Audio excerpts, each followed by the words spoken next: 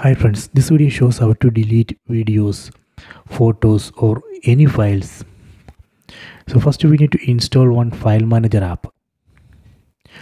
So let me go to apps, select this apps tab,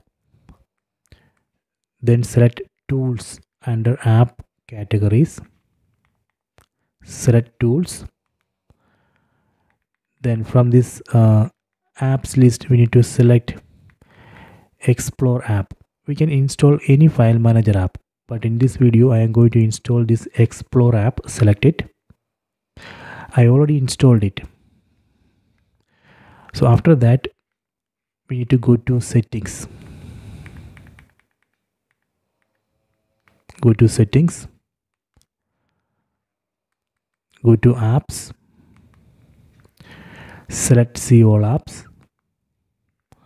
From this list we need to locate explore app, select, go down, select permissions,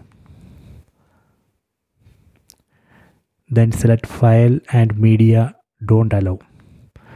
So here we have to allow all the time.